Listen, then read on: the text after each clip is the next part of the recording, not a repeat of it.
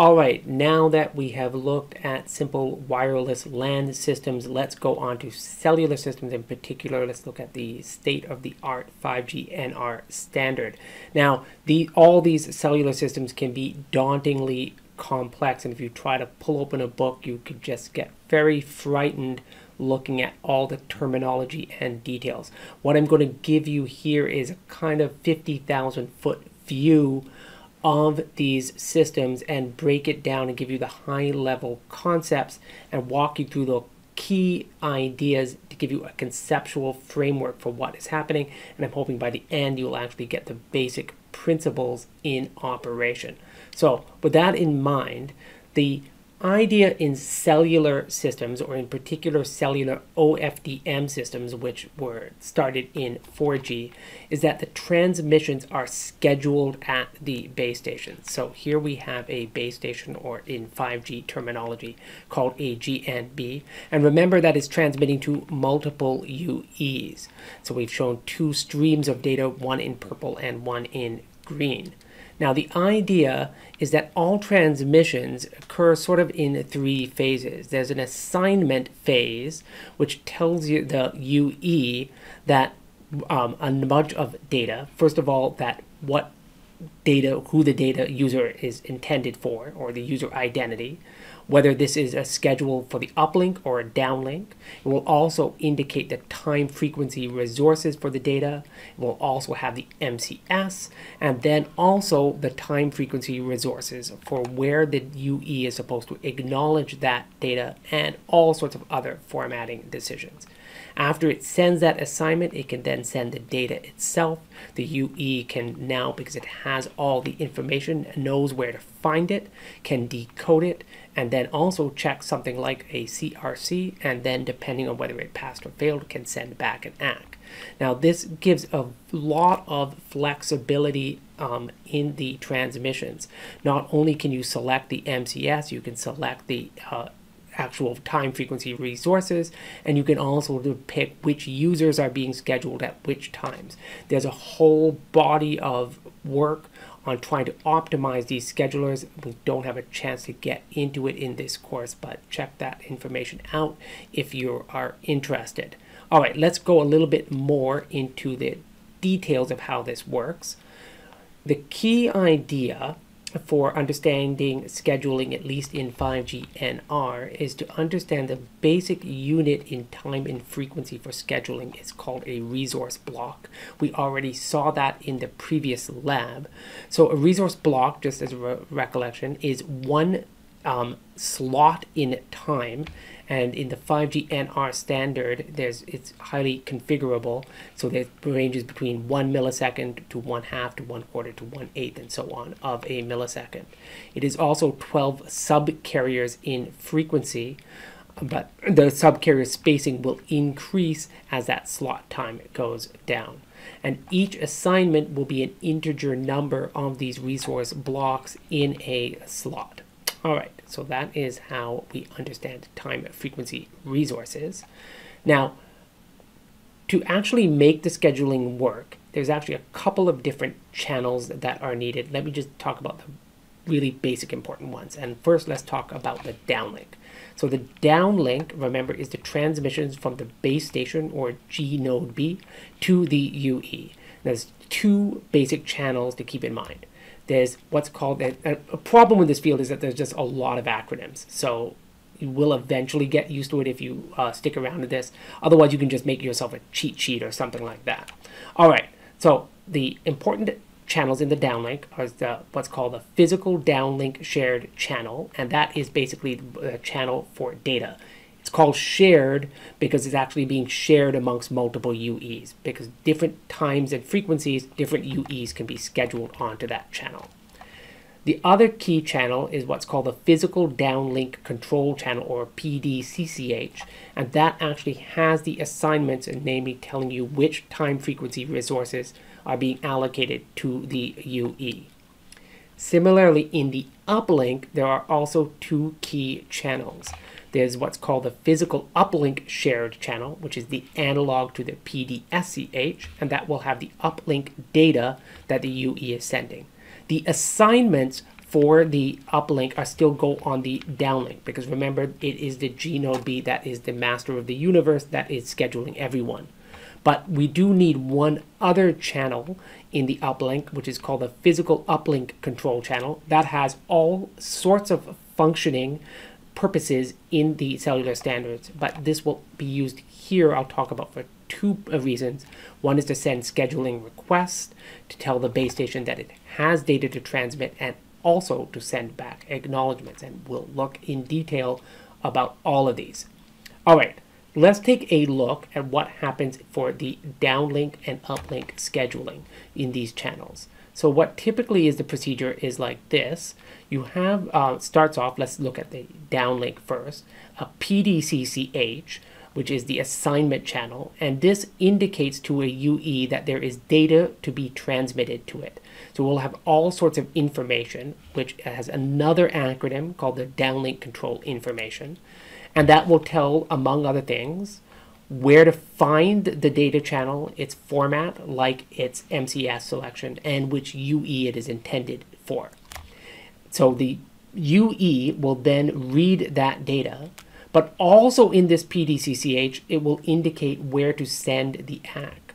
So after the UE has decoded this data, it can then send the ACK on the assigned resource. The ACK will generally go on the uplink control channel, but it could also go on the uplink share channel, and I'm not going to go into those details.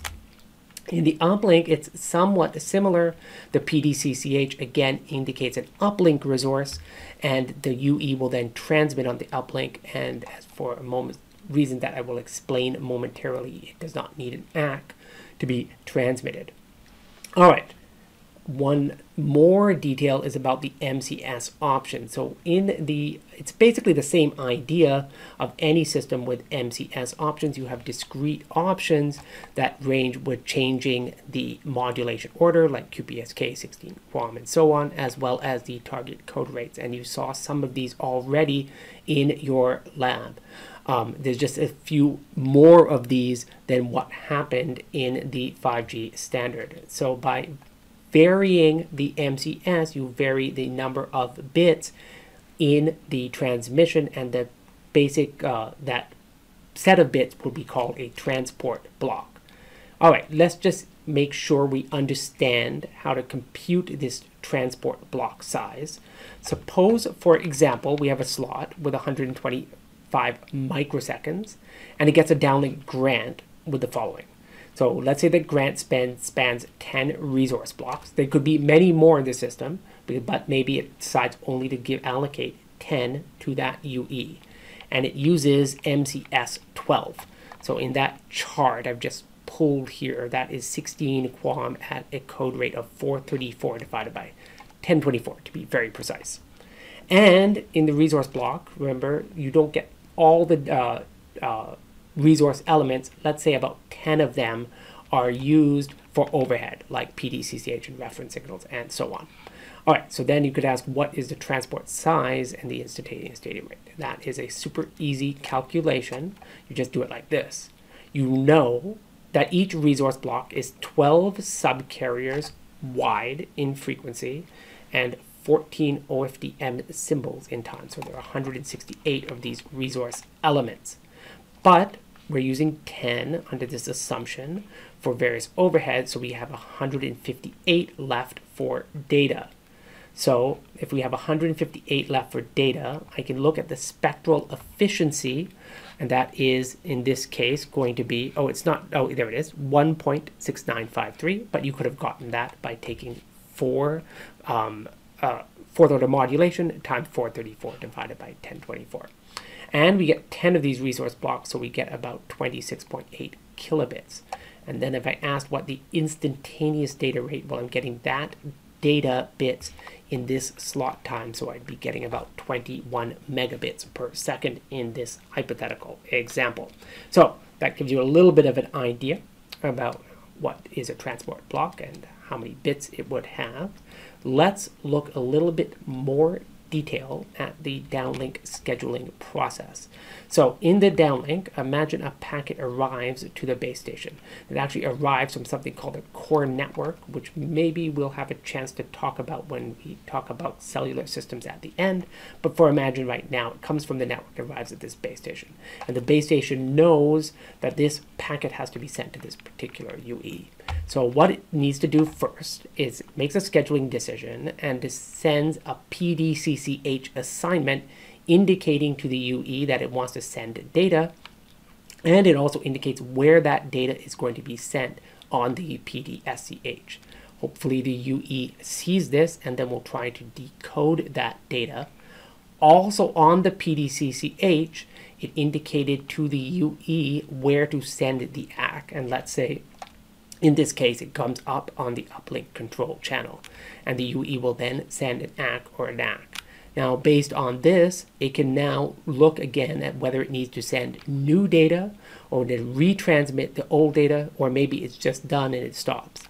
In this case, I've illustrated here, it makes that scheduling decision and decides to send new data, which could be a next transmission in a sequence or a retransmission, again with a PDCH and a PDSCH, and eventually that data will get to the UE. So at super high level, it's pretty simple. There's a lot of details if you want to read and study the standard, but this will give you the basic starting point. All right, now let's take a look at the uplink. The uplink has a few little twists to it. For one thing, well, let's just see what happens when uplink data arrives at the UE. Remember that the UE just can't start transmitting because all transmissions are scheduled by the base station. The base station is the master of the universe. So it needs to make what is called a scheduling request. It basically tells the UE base station, hey, I have data to be sent. And that could be sent, for example, on this physical uplink control channel. There are actually a lot of ways that the UE can indicate this. There's also something called a buffer status report. I'm not going to get into the details. That's not important. Basic idea is just that it needs to be scheduled. Now, the base station doesn't have to schedule the UE. It is the master. It has to serve lots of UEs, but let's hope that eventually it does schedule the UE. When it does that, it will tell the UE, give a UE what's called an uplink grant, again on that physical downlink control channel. And this will indicate to the UE that it's been granted and tells it where to send this uplink data. That is what time and frequency resources to use for this physical uplink shared channel. And the UE will then send its data on that control channel, on that data channel, sorry. The base station will then try to decode this, and it can already knows whether it passes or fails. If it fails, it doesn't need an ACK like the downlink. It can just go ahead and reschedule the UE and tell it, hey, transmit that again. Or it could say, oh, I actually know that you still have more data left to transmit, and it could also again schedule, say, hey, transmit some more data. In either case, the UE could transmit again, and eventually, again, the UE data will get to the base station, which can then forward it on to the core network. All right, let me just talk a little bit more in details. This PDCCH channel is very, very configurable, like all the 5G NR channels. So you basically some kind of trade-off of how much overhead you want to allocate to the PDCCH versus how much flexibility you have in scheduling. If you have a lot of allocation to the PDCCH, you can make it A, very robust, and B, schedule a lot of users at the same time. On the other hand, of course, that eats into your data. There's a somewhat complicated process by which this resource allocation is given. It's done in something called core sets. I absolutely don't need to understand it for this high level. But if you're interested, MATLAB actually has this great set of videos, and one of them I've just put a link here called the PDCCH mapping to core sets, and it also shows you how to use the 5G toolbox to actually visualize where the PDCCH is allocated. So for example, in this case here, you have a set of core sets here on the green, and then the PDSCH here is in blue.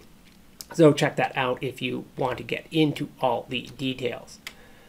couple more things I need to talk about. One thing is that you need what are called multiple ARQ processes. Actually, they're called hybrid ARQ or HARQ. I'm going to explain that hybrid, where it comes from, at the end of this unit, but so we'll keep that in mind. So here's the problem. So transmissions, that cycle from transmissions to ACKs to scheduling involves some delay. First of all, it takes some time to transmit the data. It takes the time receiver some time to decode it, and then it will take some time to actually send the acknowledgement, and for that acknowledgement to be decoded before there can be another transmission of that data. In the meantime, you may not want to waste all these resources. So what you can do to get around this is do what's called a multi-process hybrid ARQ. So the idea is this: you transmit some packet, or let's say in the first process, packet 1, but while this is getting decoded and the ACK is sent back, you can start another packet, and you can start another and another, and you have, in this case, 4 of these processes going on in parallel. And then finally this comes back, and then it can start processing this. Now, the actual 5G NR standard is super flexible. You can schedule a configurable number of hybrid ARQ processes up to 16. You can transmit them in any order, and it will allow you to do all of this. This is again a huge area of optimization to build a scheduler to take advantage of this. I'm not going to have a chance to go into all this optimization theory for this, but please check it out if you're interested. All right, with that in mind, I'm going to actually, though, have you do a little exercise. Again, check it out. The in-class exercises on the GitHub site. What I want you to do is really do a very simple hybrid ARQ simulation, just so you kind of get to the understanding of the detailed mechanisms of how these hybrid ARQ processes work. So you're going to take a set of transport blocks, and then you're going to have them go over a highly simplified version of a channel where they fail with some probability, and then you'll see the order in which they finally get decoded. So go ahead and do this. It's really just a bookkeeping exercise, but it'll give you, after you do this, I think you'll really understand how hybrid ARQ, at least at this high level, works, and then you can go on to the next unit.